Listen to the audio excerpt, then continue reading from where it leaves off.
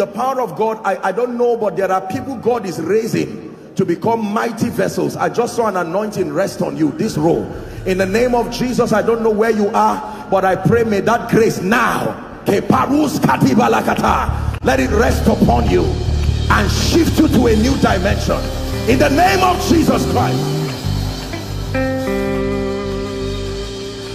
Welcome to Christocentric Message. On this channel, you are going to get soul-lifting messages, faith-based content, prayer drills, and videos that would help you grow spiritually. Remember to subscribe to the channel, like the video you are about to watch, and comment on it. Stay blessed. This evening, are we ready for God's word one more time this evening? Hallelujah. All right, please let's watch this video and then we'll bring up the man of God. Hallelujah. The mind is the devil's battlefield, but this vessel has mastered the game. A custodian of deep spiritual insights, busting the tricks of darkness and projecting the truth of light. A man of the spirit with an in-depth understanding of kingdom mysteries and principles. A tool of massive life transformation and a vanquisher of weapons fashioned by hell. Prepare to be shot out from where you are to where you are meant to be by the power of the Spirit and the vehicle of His ministration. Harvesters, let's welcome August. Please stand to your feet, Harvesters International Christian Center, and let's make welcome an apostle of God and founder of the Eternity Network International, Apostle Joshua Selman. And your legs are not heavy. WINEPRESS 2022. Let's welcome Apostle Joshua Selman.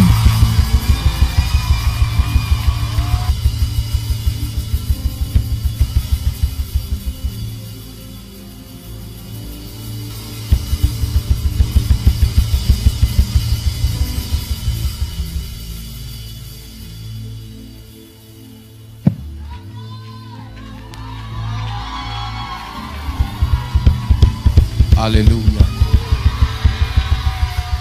Praise the name of the Lord. Let's pray. Father, we thank you for tonight and we bless you for this opportunity to grow, to be taught, to be imparted. Lord, we thank you for this great ministry, this great vision. Thank you for WINEPRESS. The Bible declares that they go from strength to strength, as many as appear before the Lord in Zion. I pray that we will rise and we will go from glory to glory. Let your word come with power. Let it come with clarity. Let it edify us. Let it build us tonight. And I pray in the name of Jesus that within the time that we have to share, let the sick be healed. Let the oppressed be delivered. And as always, let Jesus be revealed and Jesus glorified. In Jesus' name I pray. My joy to be here. Thank you so much. Please be seated. Let me very quickly bless and honor the man of God and his dear wife, Pastor Bolaji. Please honor him for me and his dear wife. And I want to sincerely celebrate all of the pastors, the leaders, and all who are part of this vision. Let's honor them. Great work. May the Lord bless you in the name of Jesus Christ. Thank you. Please be seated.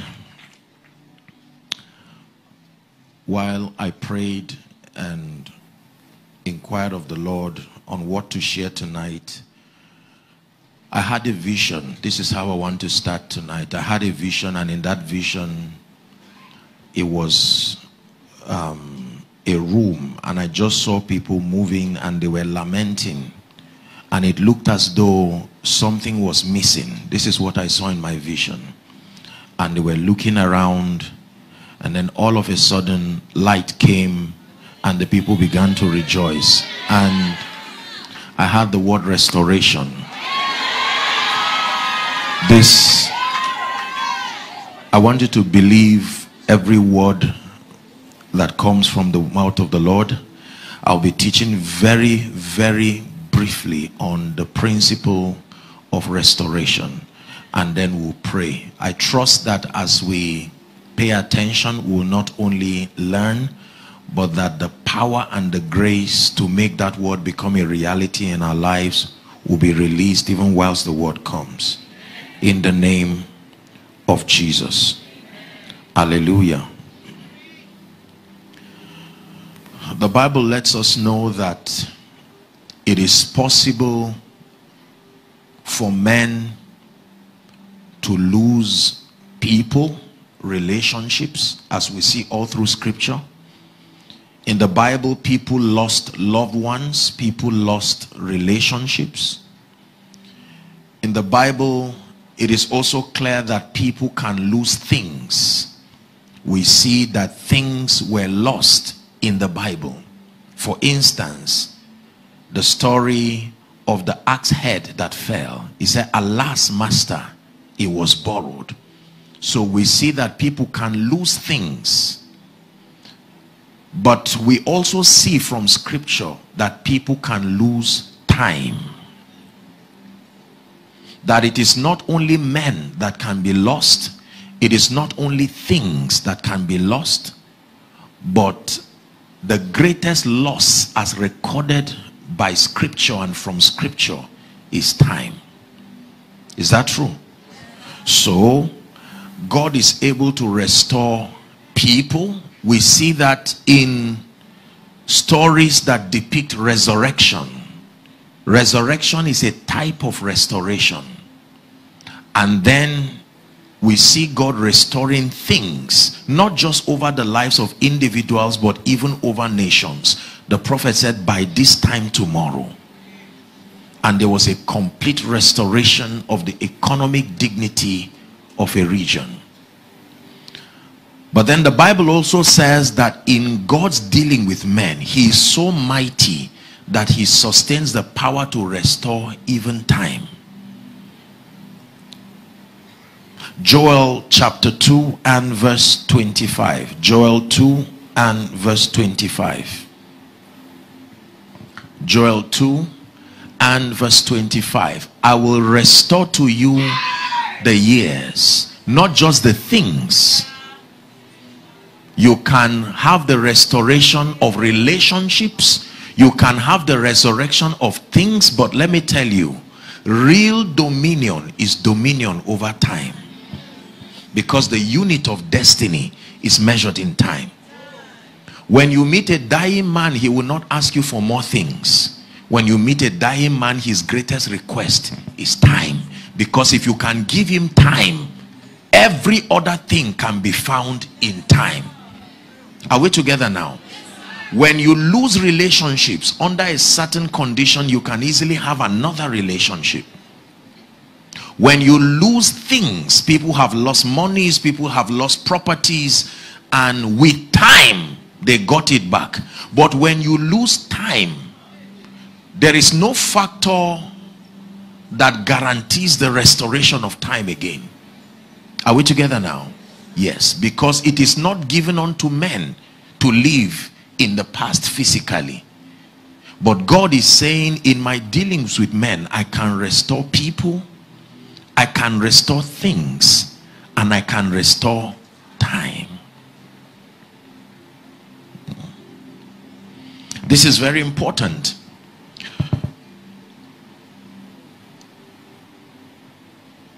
I examined the subject of losses. It is a word that people do not want to hear. The moment I mention a loss or losses, either to a businessman or someone who just lost a loved one, it's not a word that anyone wants to be associated with at all. Is that true? When you hear the word profit, you hear the word gain. Now, these are words that we like. Nobody wants to hear the word loss or losses. And by the Spirit of God, very quickly, I just want to exhort us. I'm not really doing an extensive exegesis of God's word, just a charge really, so that we can pray. A few reasons why individuals lose in life. Please pay attention. Tonight's message can be a lifeline for someone based on that which God showed me. There are a number of reasons, and in as much as every new year, every new season, we aspire for the best of God in our lives and our destinies, if we do not know what makes for a life of defeat and retrogression, we will continue repeating the same mistakes, and you have every new year look like the former year in spite of the prophetic words. And so God is giving us a chance by his word to be able to ascend through knowledge to a higher realm where our results become predictable. You can know that you are done with losses and retrogression. Are we together now? Our confidence in this kingdom is based on the integrity of God's word. There are two qualities of God that the believer builds his confidence upon. Number one is his integrity. Number two is his ability. These are the pillars of the believer's confidence. So when people ask you, based on what do you think God will not fail you? It is based on his integrity. God is not a man that he should lie. He is not a man. You may have heard it in my teachings that God only became a man, but he is not a man. Are we together? Yes. The Bible tells us that men lie. They don't lie because they are bad. They lie because they are men. So it says God is not a man that he should lie. He is not the son of man. That is the basis of your confidence. It means God only says what he can do. So if you hear God say anything, he has vetted his ability to find out that what he has said, it is within his power to make it come to pass. Are we together now? This is very powerful. So his integrity and his ability. Let's examine a few reasons why people experience losses of all kinds in their lives. Are you learning already? Number one, lack of discernment. Hebrews chapter 2 and verse 1. Let's study a few scriptures as fast as we can. Hebrews 2 and verse 1. Lack of discernment. It says, therefore we ought to give the more earnest heed to the things which we have heard, lest at any time we should let them sleep. Say discernment. Discernment is very important. Isaiah chapter 1 and verse 3. These are scriptures that show us the danger of not having discernment. Isaiah 1:3. It says, the ox knoweth his owner, and the ass his master's crib, but Israel does not know, my people doth not consider. That means these people have not built themselves to be able to discern. We lose in life because we do not know how to discern. The faculty of spiritual perception, the ability to know what God is doing. In these days, if you lack discernment, you will lose a lot of things. It can cost you even your bishopric. He said his bishopric, let another take. Are we blessed? Ezekiel chapter 12. Let's look at one or two more scriptures. Ezekiel chapter 12, we'll start from verse 1 and 2. Ezekiel chapter 12 from verse 1 and 2. The word of the Lord also came to me saying, please let's read verse 2 together. Ready? 1, 2, read. Son of man, thou dwellest in the midst of a rebellious people. It says, which have eyes to see and see not. They have ears to hear and hear not, for they are. That is his definition of lack of discernment. That you have eyes and yet you do not see. You have ears and you do not hear. People lose because they do not have the ability to see and to hear. Very, very powerful. Acts 28 and verse 27. Let that be the last verse for this, and then we'll jump to the next. Acts 28 and verse 27.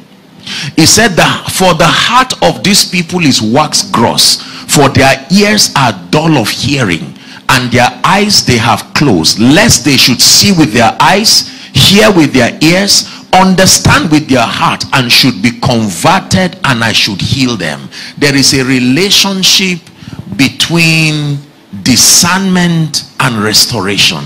There is a relationship between lack of discernment and losses. Many people, many believers have not trained their faculty of spiritual perception to discern people, discern opportunities, discern seasons. It says, and of the sons of Issachar, men who had the understanding of the times, and that they knew what Israel ought to do, and because of that their brethren were at their command. Number two, why do people lose in this kingdom? Carelessness. Number two, carelessness. Hebrews chapter 2 verse 3, where we read, Hebrews 2 and verse 3. Just pay attention to these scriptures and let them speak to your spirit. Hebrews 2 and verse 3. How shall we escape, it says, if we neglect so great salvation, which at the first began to be spoken by the Lord, and was confirmed unto us by them which heard him? How shall we escape when there is neglect, carelessness?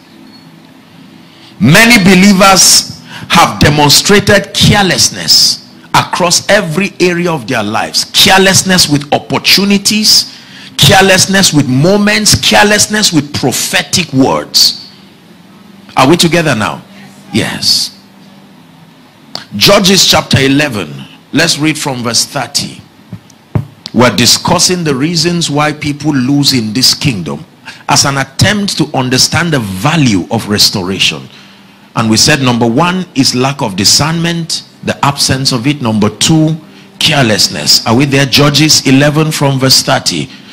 Remember the story of Jephthah? Pay attention. It says Jephthah vowed a vow unto the Lord. You will see the consequence of carelessness right now. Carelessness with words, carelessness with commitments.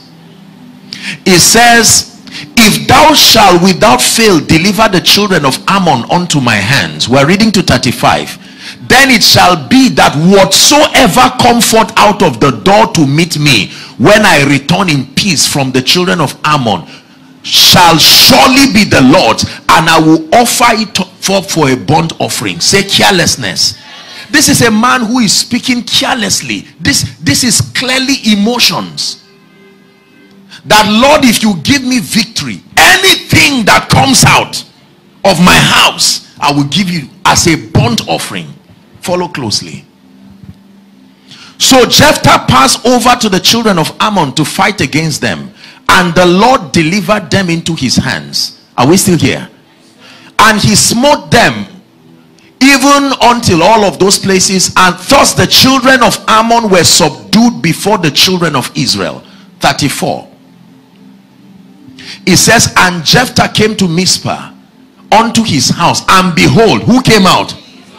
His daughter came out to meet him with timbrels and with dances, and she was his only child. Say carelessness.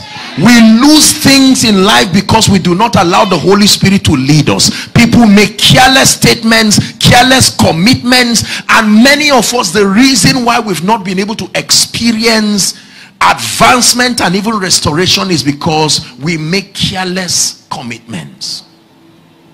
Carelessness. Beside her, he had neither son nor daughter.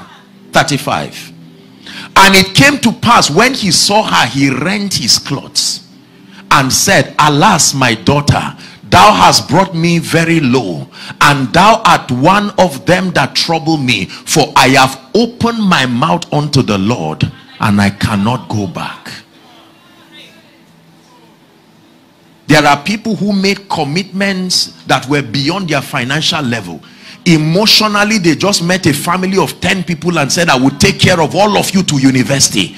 And the wife said, but what is the financial state of the family? Said, and they clapped for you when you spoke it, and they captured it on TV. Carelessness, hasty in speech, carelessness, especially with words. There are people who have said things that they wish they did not say, because careless utterances have cost people years, damage control for years. Is someone learning now? Yes, the reason why we lose in this kingdom: carelessness. Carelessness. In Matthew chapter 14, when you read from verse 6 to 11, I don't know if we can look at it, is a parable, the parable of the talent. Remember, he gave unto one 5, he gave unto one 2, he gave unto Matthew 14. Let's look at it from verse 6. Sorry, that was the story of Herodias. Keep it, let's just read it since you've put it up. The Bible says, when Herodias' birthday was kept, when Herod's birthday was kept, the daughter of Herodias danced before them and pleased who? Are you ready to see carelessness again? Please read verse 7. 1 to read. Whereupon he promised with an oath to give her. You see how careless people are? How in the world do you stand as a king who is responsible for the destinies of many, and simply because a lady danced before you and you were happy and you made a careless statement that anything, that means if she said get up from that throne? Are we together now? Verse 8. And she, being therefore instructed of her mother, said, give me here John Baptist's head in a charger. And the king was sorry. You see it now, that every time people do careless things and say careless things, eventually, why do we lose in this kingdom? Because we are not thoughtful, we are not guided by the word, we are not guided by the Spirit. You see, there are 3 faculties. Let me teach you this very quickly. I wish I had time. There are 3 faculties by which we interact with this realm and we make decisions. I will start from the third. The third is emotions. It is the weakest of all because it vacillates. Number 2 is reason, based on logic and principles. It is stronger than emotions. The highest, number 1, is discernment. You see, so we have emotions, we have reason that is based on principles. Emotions are based on feelings. They vacillate and they change. Reasoning is based on principles, and so there is a measure of stability. But the highest is discernment, because it is based on the voice of God. It is based on the word of God. Are we together now? That means I can look at your life and know which of these faculties you have exalted. If I see the vacillations around your decisions, I know that you have exalted emotions above reason and above discernment.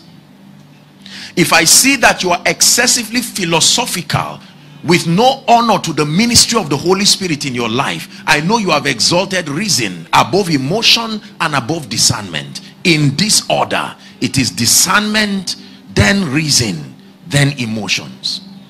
When the devil wants to destroy people, he manipulates them, because he's the master of the sense realm, to exalt their emotions. The moment you get to the realm of emotions, you are in Satan's domain. He will play miserable with you. Can I tell you this? Both frustration and excitement can lead to emotions. So whether you are responding from a state of excitement or a state of frustration, if you are not careful and you're not guided, you can be careless. This man was excited and he said, young girl, whatever it is that you want, I will give it to you. And she met her mom and said, Mom, look at this offer. And the mom said, finally I have a chance to kill a prophet. And they killed him in a miserable way, as though the Spirit of God was never upon him. That's the implication of carelessness. Are we learning? Number 3, very quickly. Why do we lose in this kingdom? Ignorance of the laws of the kingdom. Ignorance of the laws of the kingdom. In Psalm 82 and verse 5, popular scripture, it says, they know not, neither will they understand. They walk on in darkness, and all the foundations of the earth are out of course. They know not. They know not. This is a kingdom that thrives by knowledge. Proverbs 19 and verse 2. Proverbs 19 and verse 2. The Bible says, through knowledge shall the just be delivered. Proverbs 19 and verse 2. Are we there? It says also that the soul, okay, that the soul be without knowledge, it is not good. I was quoting another scripture. It says, and he that hasteth with his feet sinneth. So it is not good to be without knowledge. Lay your hands on your head in 1 minute and declare that this year 2022, this is the year you will contend for superior spiritual knowledge. Go ahead and pray in 1 minute. Make a commitment by God. Make a commitment by his grace.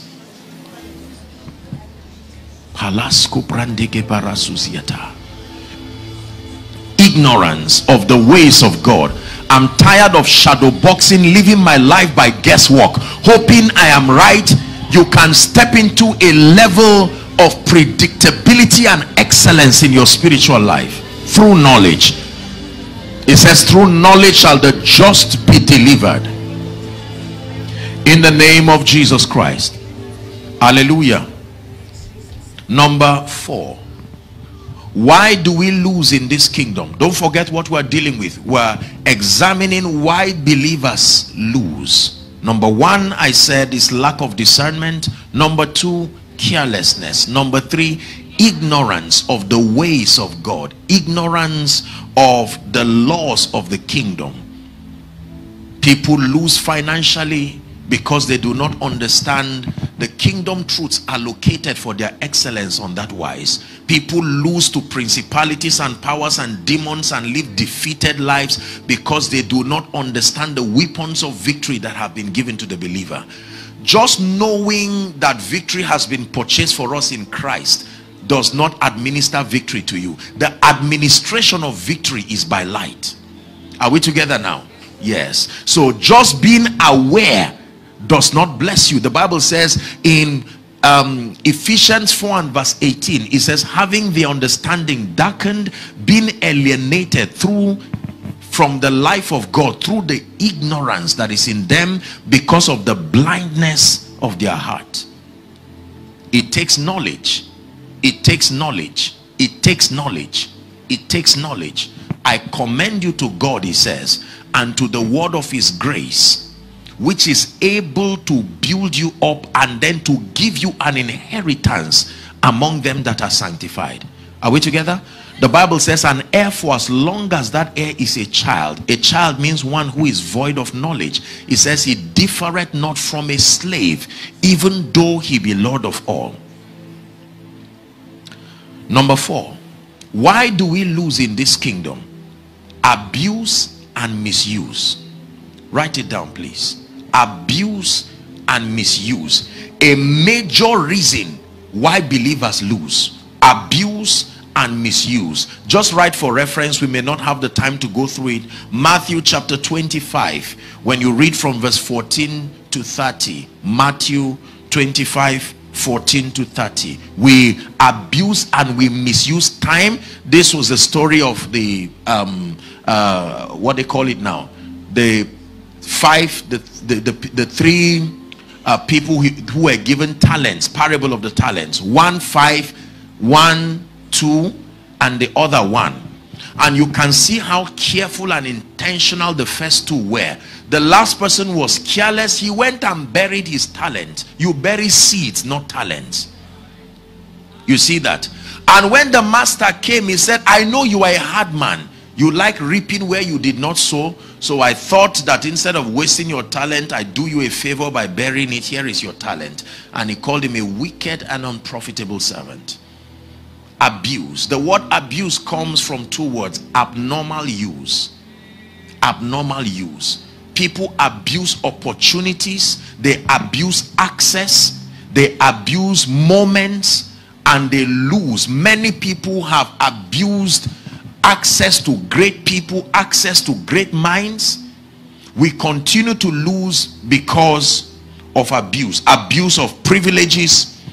Remember in 2 Samuel, just write it for reference again, 2 Samuel chapter 2. Well, let's read from 12 to 17, but the entire text is from chapter 12 of 1 Samuel chapter 12 down to 1 Samuel chapter 2 down to 1 Samuel chapter 4. This was the story of the sons of Eli. But let's just look at chapter 2, 1 Samuel 2 from verse 12 to 17. The Bible talks about the sons of Eli. Remember, Hophni and Phinehas. The Bible says the sons of Eli were sons of Belial. They knew not the Lord. Read to 17. It says, and the priest's custom with the people was that when any man offered sacrifices, the priest's servants came while the flesh was in seething, with a flesh hook of 3 teeth in his hand, and they struck into the pan or kettle or cauldron or pot. All that the flesh hook brought up, the priest took for himself. It was a privilege of priesthood. And this principle still works till today in the body of Christ. Are you seeing that now? There are privileges that priesthood brings, but there can be the abuse of it. To cut the long story short, it was that when the meat or whatever the sacrifice was boiling, you are given the privilege to put that fork, and whatever you bring out, it is your own blessing from the Lord.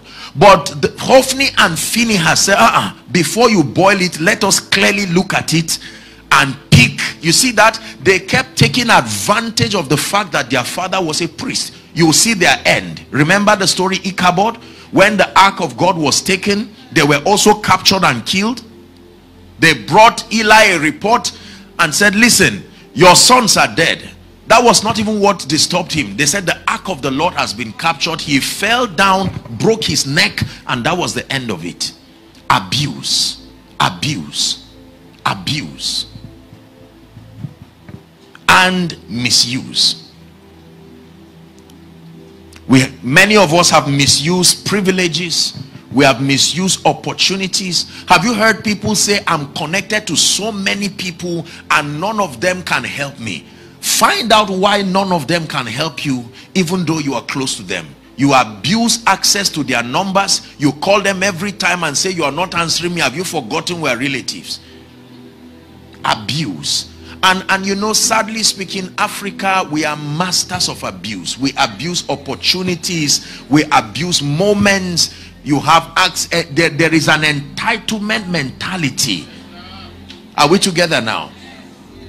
We just believe that someone somewhere owes us to succeed and come and bring an honorarium from that success. Abuse and misuse. Number 5. Why do people lose? The final reason I'll give you is tests and trials. It is true that when we go through seasons of tests and trials, like the Bible shows, it is possible that we lose things. In James chapter 1 from verse 2 and 3, James chapter 1 from verse 2 and 3, here's what the Bible says. Brethren, so he's talking to brethren. He's not talking to they who are outside of faith. Count it all joy when ye fall into diverse temptations, he says, knowing this, your confidence should be based on this knowledge, that the trying of your faith worketh patience. The trying of your faith worketh patience. Are we together now? It is true that when people are going through seasons of prunings and trainings, it's an uncomfortable truth. But it is true that people momentarily can lose things. Are we together? We read all through scripture that people were constrained. When David was in the cave of Adullam running away, he lost several things, opportunities, even though he had people there with him. When Joseph, on account of his diligence and his honor to God and to the integrity of his person, he found himself In the prison, he lost the opportunity to be the head. Even though he was a slave, there were privileges that were withdrawn from him. So there are times that we go through seasons that, on account of the dealings of God in our lives, on account of several things, it is possible that we can lose some of these things. Maybe you are a person of integrity in the office, and on account of your integrity, it's possible that momentarily you can lose a few things, privileges, opportunities. These are the 5 reasons I have examined from scripture and from experience why people lose. Let me do a 1-minute recap. Lack of discernment, carelessness, ignorance of the laws of the kingdom, abuse and misuse, then tests and trials. But I have good news for you, that in the name of Jesus, it does not matter by which means, by the power that raised Christ from the dead, there must be restoration in your life, in the name of Jesus Christ. Now please pay attention. Let me give you, by the Spirit, about 4 keys that are responsible for restoration. Are you ready? Number 1, the first key that is truly responsible for restoration, if you want God to restore moments, time, or whatever it is in your life, the first key is self-examination. The power of self-examination.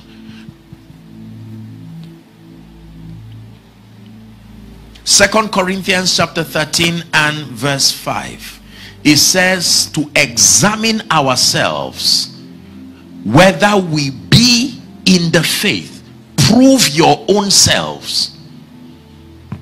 Examine yourself. Can I tell you this? When people are downcast, they do not take the personal responsibility of saying, listen, why am I here? This is not self-condemnation. You have to learn to sit with yourself. Why are things not working for this family? Why is it that I have been in Lagos for 10 years and I've only celebrated the testimony of others? There is something about the responsibility of thoughtfulness that most believers do not submit themselves to. You have to sit down and ask yourself honest questions. The Bible says, examine yourselves whether ye be in the faith. Luke chapter 15 from verse 17. I'll just cut it and start from verse 17. This is a very classic story that demonstrates responsibility and the power of self-examination. This is the story of the prodigal son. The Bible says when he came to, it never said the Holy Ghost spoke to him. It is within your power to come to yourself. Sometimes you see pain is a gift, because it can bring you to a point where you come to yourself. It is true. When things happen too cheap, when you keep reaping harvest for seeds you did not sow, there are many of us who have been shielded by the love of others, and it has never given us an opportunity to examine ourselves. Whether you sow or not, someone's harvest, he will share it with you. And chances are excellent that you can think that because you are receiving a harvest outsourced from another, you don't see the value of seed time, you don't see the value of anything, because someone else is shielding you. The power of self-examination. You must learn this. Have a time where you stay alone with God. Lock yourself, go somewhere and say, Lord, I am not happy at the way my life is going. Proverbs chapter 18 and verse 1 says, it says, through desire a man having separated himself, he seeketh and intermeddleth with wisdom. Once you separate yourself, you have separated yourself from foolishness too. The moment you take the pain of separating yourself, it is wisdom you will encounter. Are we together? Yes. Why is my business not working? Why is my spiritual life not working? I've been born again for 10 years, but I barely know anything about the principles of scripture. Why is it that I'm not attentive in church? You have to examine yourself and ask yourself very honest questions. power of self-examination. Number 2, what is the second key that makes for restoration? Brokenness. Psalm 51 and verse 17. Brokenness. Do you know what brokenness is? Brokenness is a state of recognition, recognizing your inadequacy, your inability to help yourself unassisted. That if God does not come into this equation of my life to help me, my best will still be limited. Brokenness.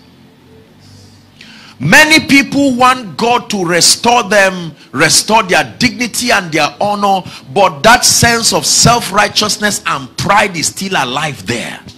In the story of the prodigal son, listen, the father did not come to meet the rebellious, arrogant son. The father came to meet a son that was already repentant and was ready to be restored. Are we together? Brokenness is very powerful. You walked out on your CEO and you lost your job. You are secretly hoping you will get back to the job, but you do not have the humility to be broken to admit that I was wrong, and somehow you are hoping. It does not work that way. Brokenness is not something you assume. It is a state that everyone around you will know this person is broken. There are many people today, if they were broken enough, they would have relationships restored together with the privileges. If that boy sat down there, the prodigal son, I presume if he stayed one more year in that foolishness, he would have died, because he was already close to death. He said, how many hired servants does my father have, and I'm here feeding with the swine? I will arise and I will go to my father, and when I meet him I will say, Father, I have sinned. I won't say, Father, it was just my mind was playing some emotional games. Call it what it is. I have sinned against you. I have sinned against heaven. The character of brokenness is that it admits without shame. Are we together?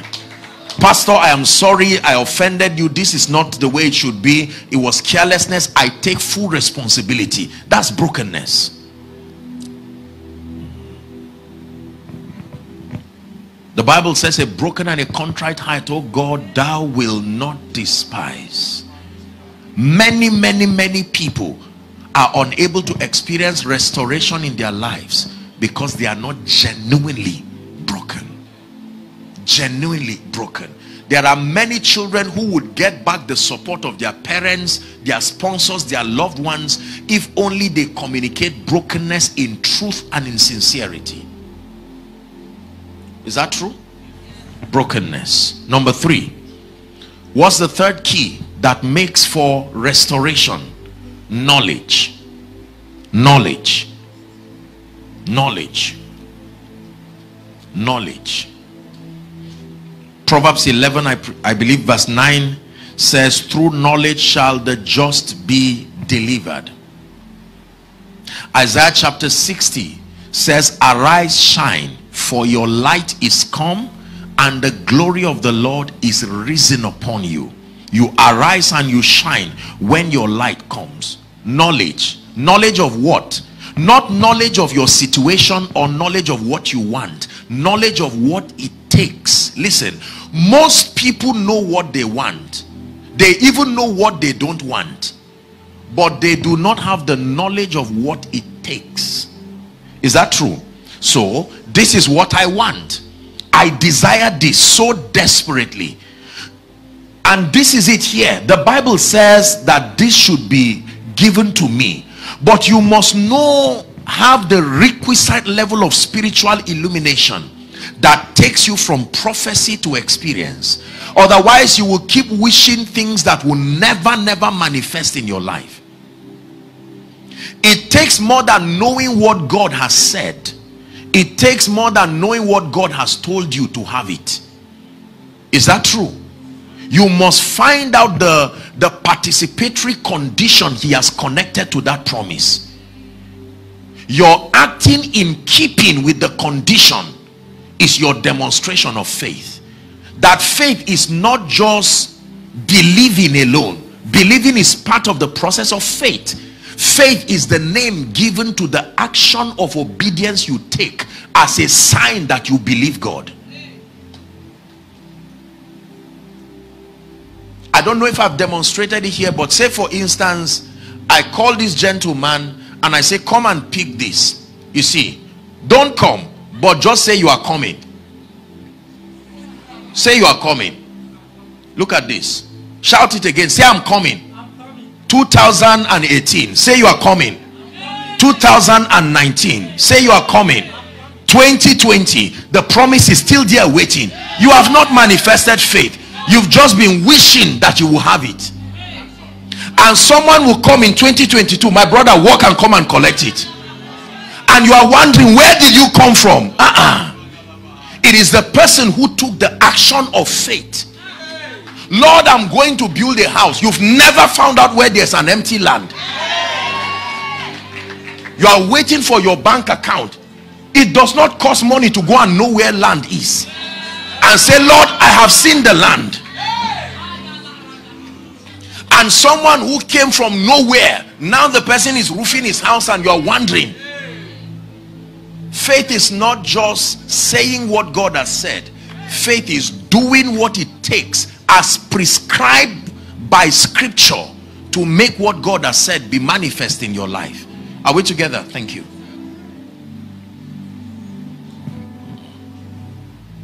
Knowledge.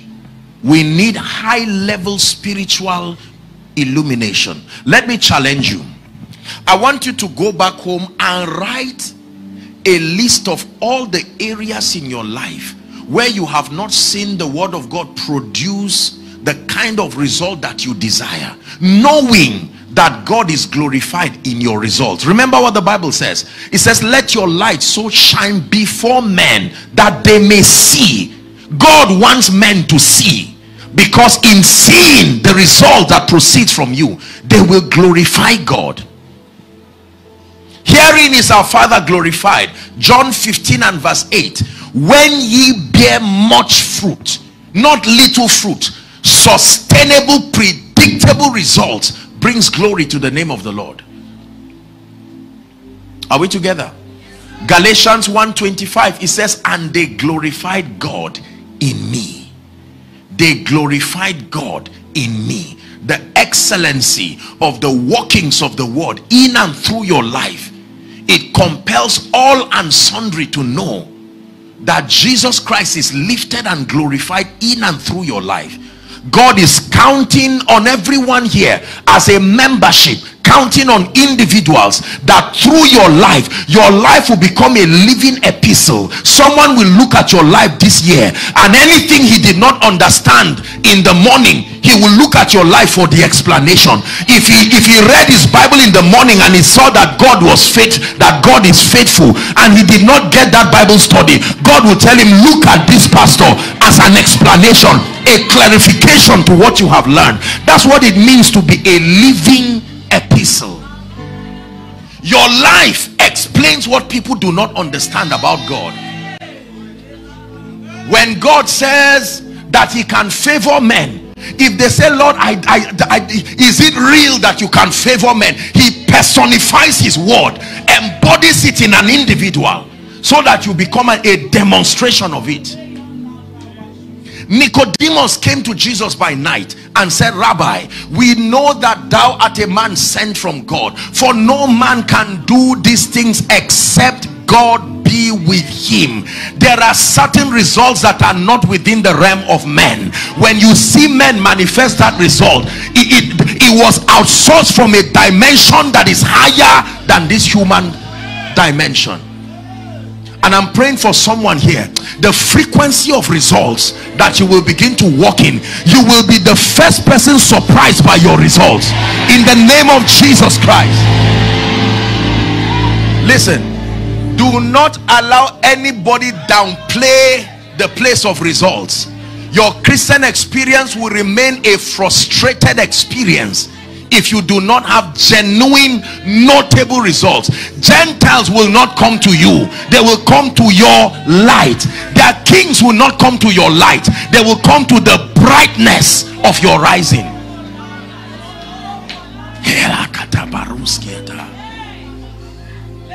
Preachers here, whether in this ministry or those who came, this is the year to contend for high levels of spiritual power, high levels of wisdom, the kind of wisdom that is connected to mighty works. Business people, this is the year to operate at a dimension that your contemporaries will come to you and say, we have discerned that God is with you. Believe what I'm saying. Results are powerful.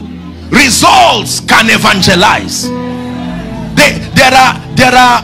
There are certain messages that only results can preach.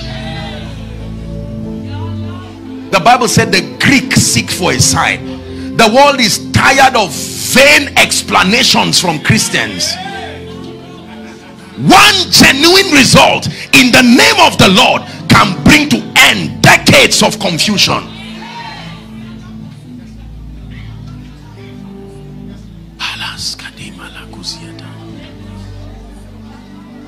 Knowledge. We rise in this kingdom by knowledge. There is what you must know. There is what you must know to reign and to excel. There is what you must know to remain on fire. There is what you must know to access the spirit of wisdom. There is what you must know about kingdom influence. There is what you must know about longevity. There is what you must know about wealth and abundance. There is what you must know about dominion over systems and structures. There is what you must know about relationships. The question is, which aspect of your life are you short? Go back and become a spiritual archaeologist. It said, for everyone that seeketh findeth.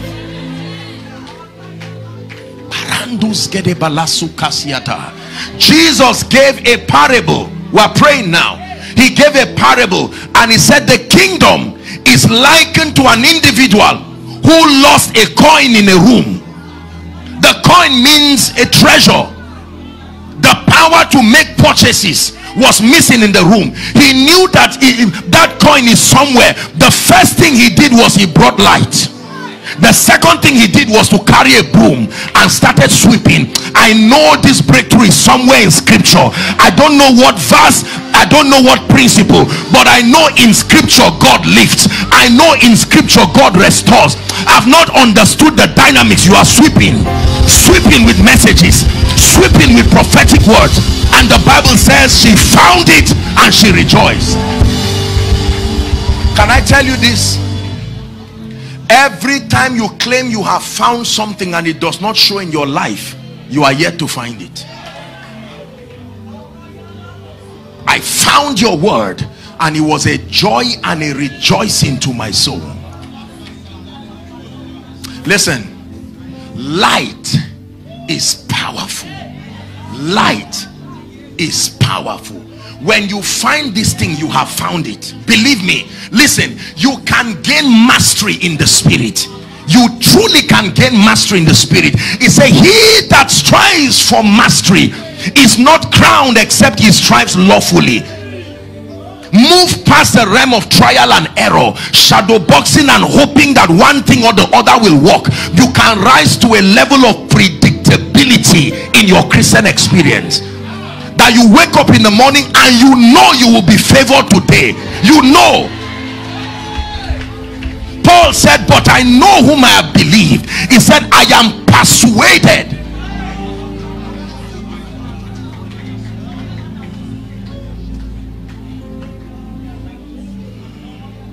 Knowledge. Knowledge.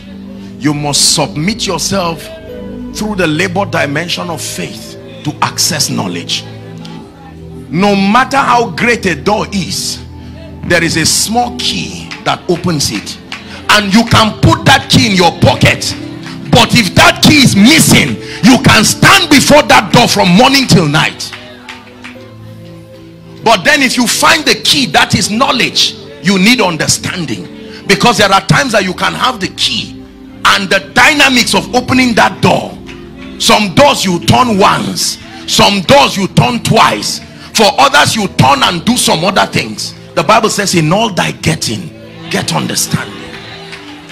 Knowledge tells you what to do Understanding tells you how to do it. Knowledge says give, but understanding tells you how to give in a way that prospers you. Knowledge tells you pray, understanding tells you how to pray to get results. Knowledge says fast, understanding tells you the kind of fast that has been commanded. It's good to have knowledge, but in addition to knowledge, have understanding. Understanding brings stability to your life.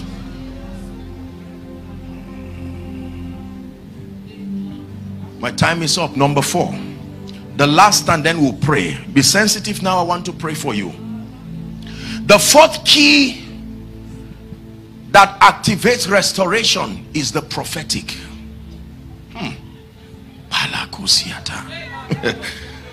Someone's life is changing. Isaiah 42 and verse 22. Isaiah 42 and verse 22. Never forget this scripture. But this is a people robbed and spoiled. They are all of them snared in holes, and they are hid in prison houses. They are for a prey and none deliver it. Read with me. They are for a spoil and none saith restore. Restoration does not just happen. Someone must say it. None saith restore. None saith restore. In 2 Kings chapter 6, when you read the first 7 verses very quickly, 2 Kings chapter 6, this was a very interesting rendition. The Bible says, the sons of the prophet said unto Elisha, behold, now the place where we meet with you is too small. So it was a desire to advance. Next verse, it says, let us go, we pray thee, unto Jordan, and take thee every man a beam, and let us make a place where we may dwell. And he answered and said, go ye. Verse 3. And one said, be content, I pray thee, go with thy servants. And he answered and he said, I will go. Verse 4. So he went with them, and they came to Jordan and cut down wood. But as one was felling a beam, the axe head fell into the water. He cried and said, alas, master, for it was borrowed. Wise man. Many people would try to jump inside the river and die there. No, there are certain results that you cannot just get it by yourself. God has positioned people within the body that, in addition and in connection to your faith, this man cried and said, alas, master, I'm in trouble. I borrowed this. The prophet said, where fell it? And he answered, he showed him the place, and he cut down a stick and cast it thither, and the iron did swim. The iron did swim. The finances that left you did come back. Because you see, everything that left you is still on earth. Under a certain condition, it can come back. This is true. Please listen to me. When the prophetic is administered outside the boundary of scripture, it just becomes a display of ignorance with no potency and power. But when the prophetic is administered within the jurisdiction of scripture, it works wonders. Listen to me, my beloved people. There is a dimension of growth and restoration and excellence that only the prophetic can bring to your life. When you lose money, it's not another business that will bring the money back. No, you will only waste your time and keep digging deeper. It is the prophetic that will bring it back. It may look like a physical structure brought it back, but it is the prophetic. The economy of a whole land had gone down, and a prophet said, by this time tomorrow.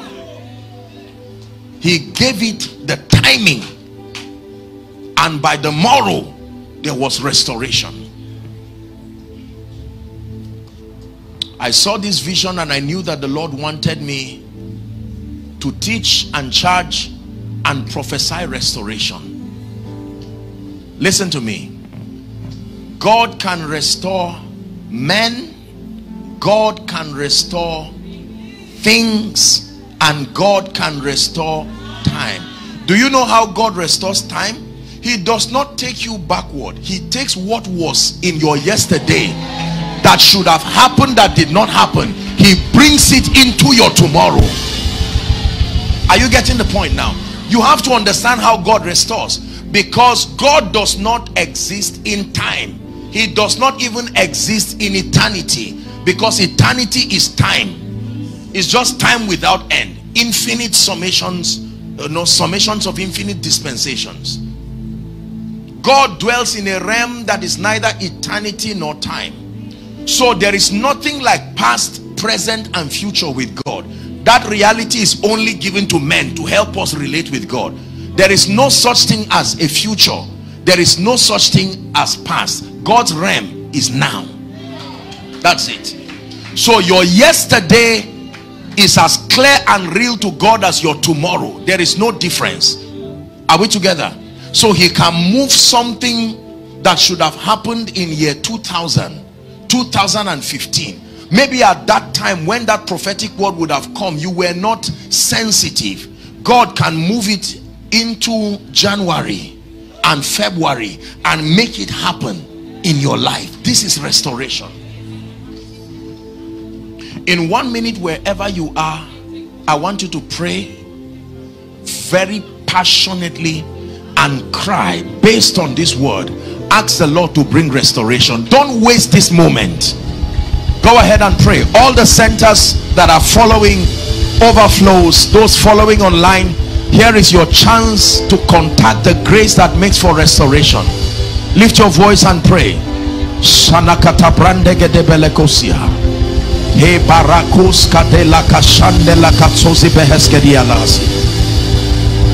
And I will restore.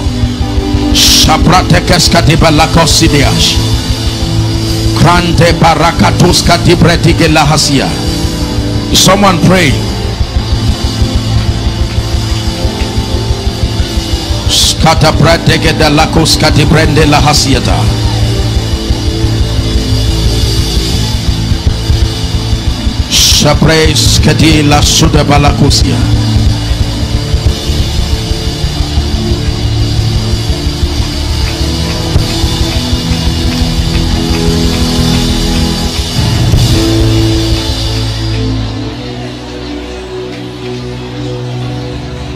Let there be restoration. Pray.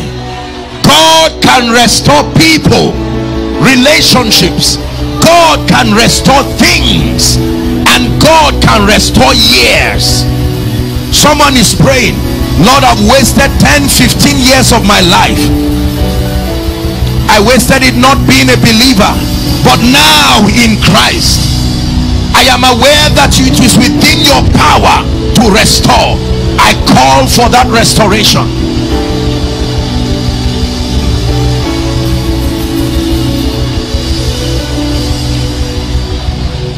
Hallelujah. Hallelujah.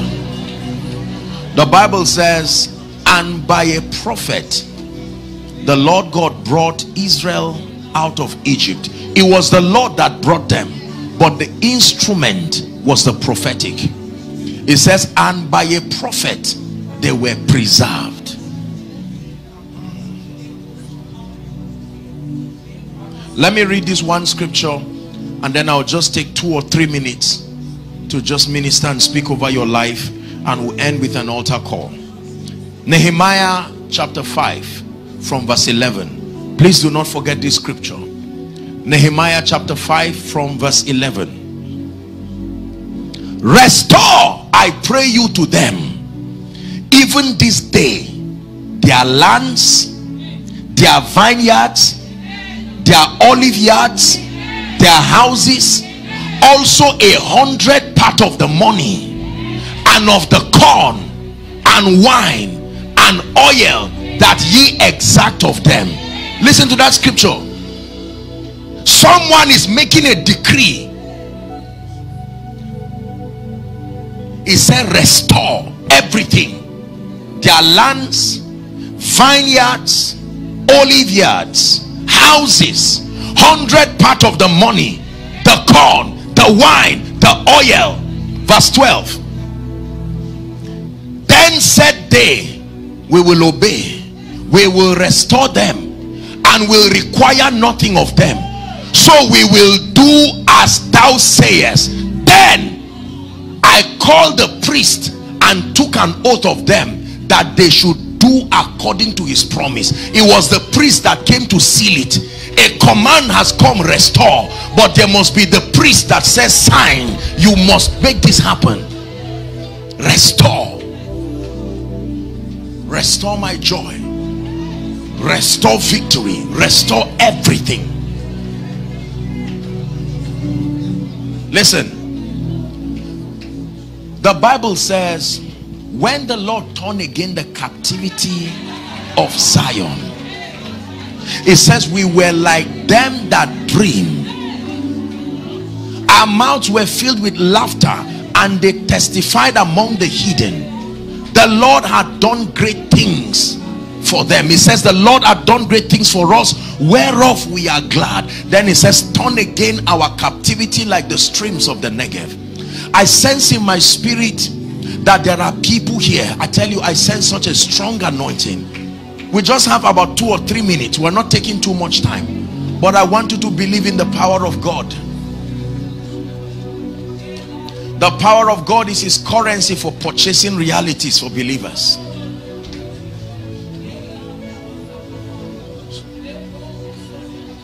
That as a result of this encounter, many of you will return with tearsome testimonies and will say, I've not seen it in this fashion before. Hallelujah. There are 3 categories of people I want to pray with very quickly. Very, very quickly. And then I just speak over our lives. Number 1, I want to impart the grace for speed. Listen, truly believe me when I tell you there is a grace for speed. There is an exact grace for speed. That when that grace comes upon an individual, you know, because you will have dominion over time. Dominion over time. Many of us are limited by time. Dominion over time. I want to pray for you. I sense such a strong anointing.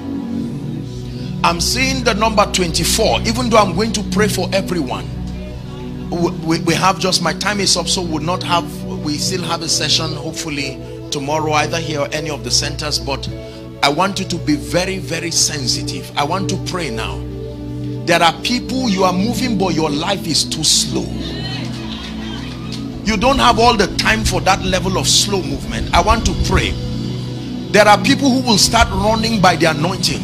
Please, I want you to help them. If you can bring them out here, let's have them. I stretch my hands to the God of heaven. No, you don't have to come out. The anointing will bring you out. In the name of Jesus, right now, by the rod of the apostolic and the prophetic, I decree and declare, bring them out. Paratos Sanekatia, Kebre Katos, speed, take that grace. Take that grace. In the name of Jesus, who is the Son of the living God, I decree and declare over families, over businesses, speed, speed, speed. HICC Lekki, hear the word of the Lord. I decree and declare over you speed in the name of Jesus. Speed in business, speed in your spiritual adventure. My goodness, may that hand of God rest upon you in the mighty and marvelous name of Jesus. Bring them out if you can. Just 1 minute and we're done. Every delay that has kept you bound, so that you want to move forward and you're unable to move forward, in the name of Jesus Christ, I come by the privilege of the election of grace, and I declare those chains, let you go now. Let you go now. Let you go now. Paros Patipakato Secretary. Speed. Speed. Every closed door that will not let you move forward, I speak to that door. Ephata, be open. Ephata, be open. Doors of opportunities in the name of Jesus. Doors of grace, doors of new seasons, doors of discernment, doors of the prophetic, doors of the apostolic, in the name of Jesus Christ.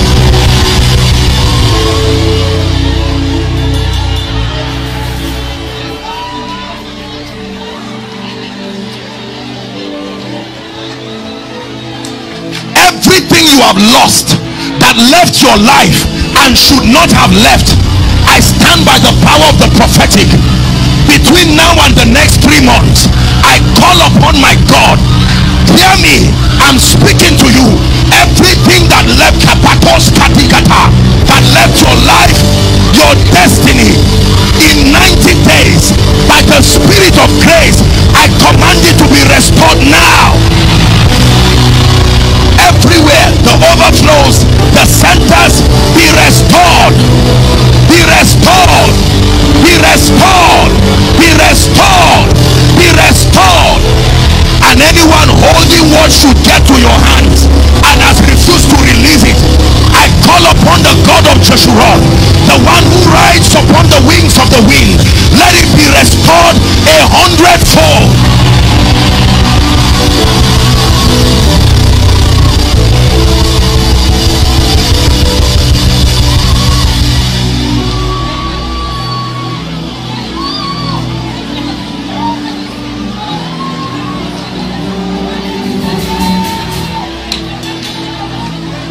Every pending project that you've started and has refused to be completed, the Bible says the hand of Zerubbabel that began this work, that same hand will perfect it.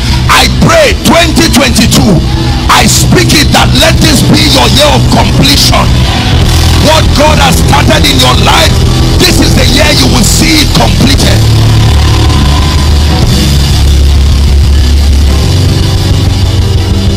Hallelujah.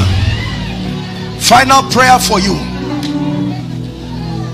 Every destiny helper anointed to locate you and partner with prophecy as far as your restoration is concerned, wherever they are, I prophesy to the north, the south, and the east and the west. By the Spirit of grace, I call them to your life now.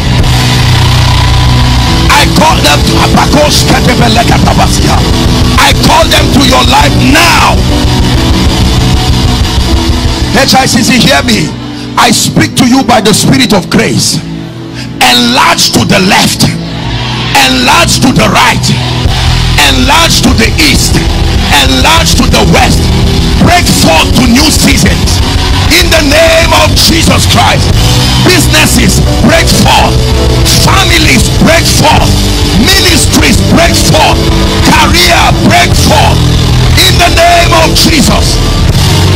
That when men say there is a casting down, for you let it be that this year there is a lifting up. Hear me. Everyone who is part of this spiritual family, whether here represented in this branch, across the other branches, connecting from around the world, I speak and I decree and declare in the name of Jesus, as God has declared to the man of God and his wife, I join my faith with them and I speak. This year, may you see a performance of prophecy.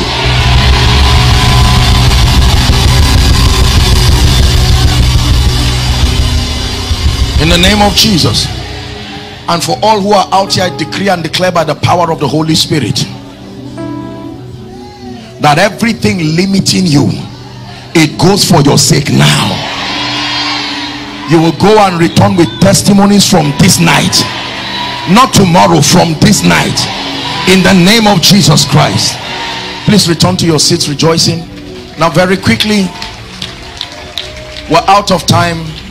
I want to make an altar call. Listen, we are in the days of his power. We are in the days where It is costly to reject Jesus. Here's what the Bible says. Please look up. Let me have your attention. All the overflows, all the centers following, please pay attention. There are men and women, you must find them in every meeting ordained by God and of God, who come there in need of genuine salvation, others in need of restoration, spiritual restoration. And I believe there are people in this auditorium, all the overflows and all those who are following, you're saying, Apostle, I genuinely need Jesus Christ, not just as a religious or church thing. I need a functional relationship with the God of the Bible. And there are others who are saying, Apostle, I need restoration. As it stands, I cannot say I'm proud of my spiritual life. I know that I need restoration. Very quickly, we have just a minute for you. Wherever you are inside here, I want you to quickly come and stand before me. I'm going to count 1 to 5. Run like there's fire on the mountain. 1. You want to make Jesus Lord of your life? Please don't come arbitrarily. Make sure you understand what you are doing. 2. Thank you, oh my Father, for giving us your Son and leaving your Spirit till your work on earth is done.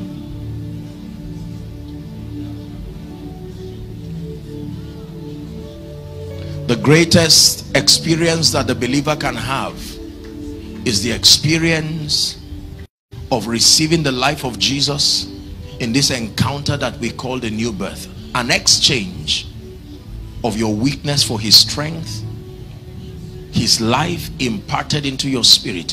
For all of you who are in front here, whether making a first time decision or rededicating your hearts to Jesus, please lift your hands high above your head.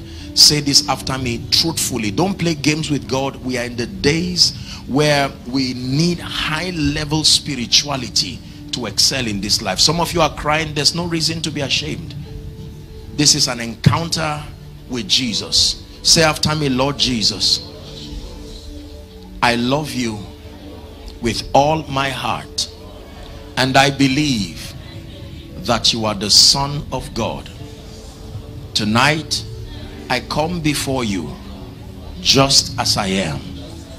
I ask you to wash me, to cleanse me, make me anew.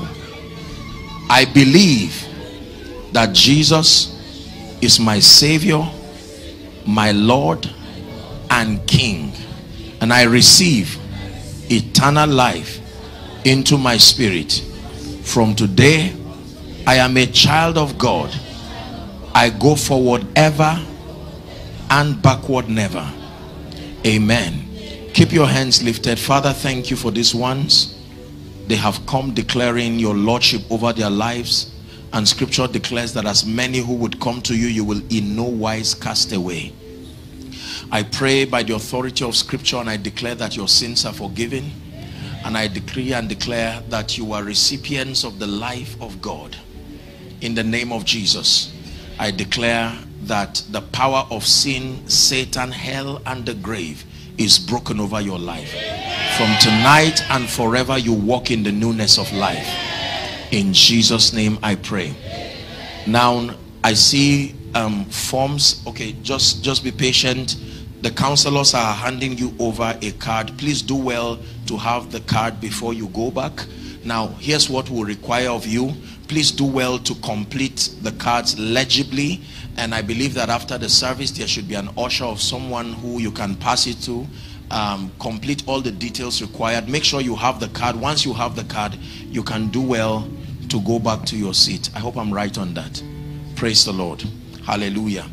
And for all of us who are left, I declare one last time that in the name of Jesus, as a result of this encounter, every expectation that you have, the Bible says your expectation will not be cut short. I pray for you, everything that represents a request by the God of heaven, who is my God and your God, I declare, let it come to pass speedily in the name of Jesus Christ. May the Lord bless you. May the Lord honor you. In Jesus' name I pray. Dearly beloved, I hope you were blessed by this message. Do not keep the video to yourself. Share to as many as you can to help them bless. Check our homepage for more of our messages. Subscribe to the channel, comment on it, like it. See you on our next video. Bye. Pray, pray, pray for your destiny. Salaskade bashkana katabranda katekatos. Kadebranda katapakotos kotobreketekelekata. The phase of development. Lord, grant me the discipline